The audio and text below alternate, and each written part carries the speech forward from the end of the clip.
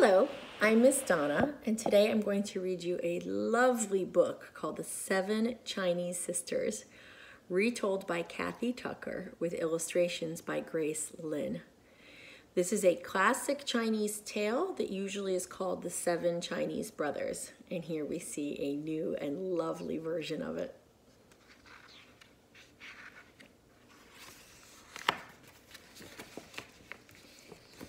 Let's count.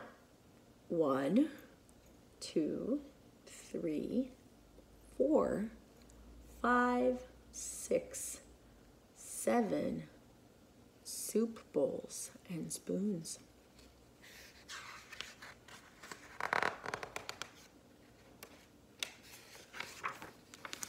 Ooh, and here we have some dedications and another lovely illustration. There's their house. And here we have, it says, for my sister Mary, who can talk to dogs, and my sister Barbara, who can talk to horses, by Kathy Tucker. And then Grace Lin said, to the Pans and their growing family. It is always nice to see special things that people dedicate their work to, special people. And here we have 1, 2, 3, 4, 5, 6, 7 pairs of shoes. Here comes our story. Once upon a time, there were 7 Chinese sisters who lived together and took care of each other. 1, 2, 3, 4, 5, 6, 7. Each sister had shining black hair and sparkling eyes. Each stood straight and tall, except for 7th sister, who was just a baby.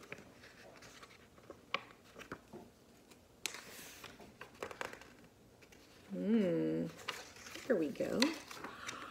But the sisters were very different. First sister could ride a scooter, fast as the wind. Second sister knew karate. Kick, chop, hi-ya. Third sister could count to 500 and beyond. Fourth sister could talk to dogs. Fifth sister could catch any ball, no matter how fast and how high it was thrown.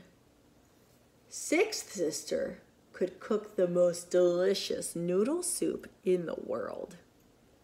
And 7th sister? No one really was sure yet what she could do, as she was so little. She had never spoken even one word.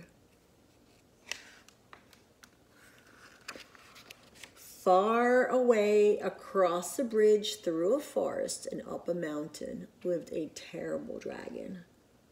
One day he woke up very hungry. He took a big sniff, sniff, sniff, and smelled something wonderful. It was 6th sister's noodle soup. Down the mountain, over the forest, and across a bridge flew the dragon, straight to the 7th sister's house. The sisters were so busy they didn't see him coming. First sister was polishing her scooter. Second sister was practicing for her black belt. Third sister was counting grains of rice. Fourth sister was talking to a stray beagle. Fifth sister was throwing a ball up a mile or so and catching it. Sixth sister had just stepped into the pantry to get some more noodles. And 7th sister was crawling around on the kitchen floor. When the dragon peeked into the kitchen door and saw the plump little 7th sister, he forgot all about the soup. Instead, he snatched the baby. Then he flew back over the bridge, across the mountain, and into his cave. But as soon as the dragon set 7th sister down, he was just going to get some salt. She said her first word ever, and it was an excellent word. It was, help!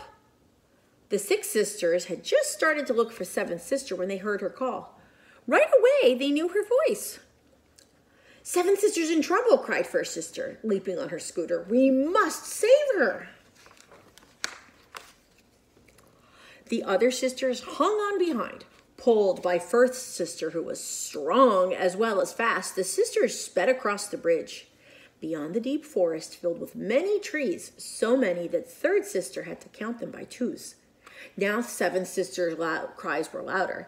The sisters headed up the mountain and soon reached the dragon's cave. She's shouting, "Help! Help! Help!" They could smell the smoke and hear the most awful roars. Fourth sister listened carefully. Dragons do not talk exactly like dogs, but she could still understand a little. The dragon was roaring, "There's no use calling for help. You're going to be my supper." And then suddenly seventh sister shouted her second word ever, which was no. What a good word. "If you don't bring her out, sir, you will regret it," called fourth sister in the best dog language that she could manage. The dragon stopped roaring. What was that girl yelling? All he could understand was, "Bring her out, sir." But no one had ever talked to him before, and he was so curious he picked up seventh sister and rushed outside. Second sister stepped forward. Then, fast as lightning, she leaped into the air, slapped the dragon on the chin, and shouted, "Hi-ya!" The dragon was so surprised that, whoop, seventh sister flew out of his mouth. Back, back, back ran fifth sister, back, back, back, and reaching up, up, up, she caught seventh sister like a fly ball.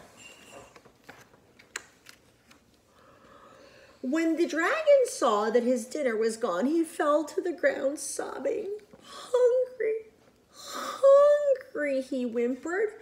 And fourth sister understood him perfectly, because the word for hungry is exactly the same for dragons as it is for dogs.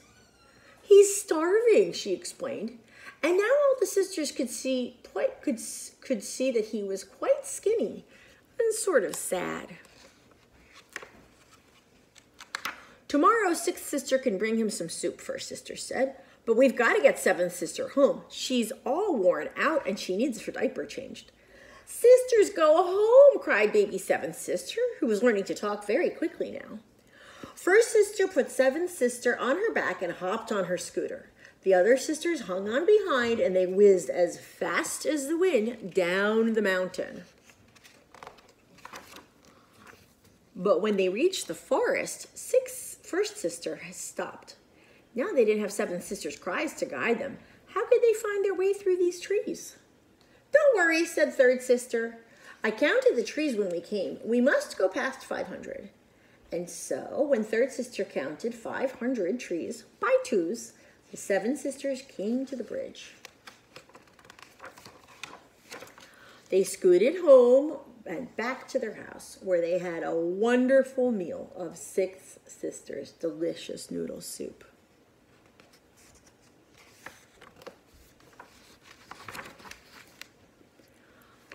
And what did seventh sister do when she grew tall? She became the best storyteller in the world, and she always told this story first. And as it happens, she's reading to 1, 2, 3, 4, 5, 6, 7 children. Every family has their talents, and it's so nice when they work together. And they were very compassionate to the dragon once they figured out what was going on with him. How nice. Thank you for listening to this book. I hope you think about things that you do as part of a team and how we can always be kind even to people who are a little bit misunderstood. I hope you take very good care of yourself. Now go do something good.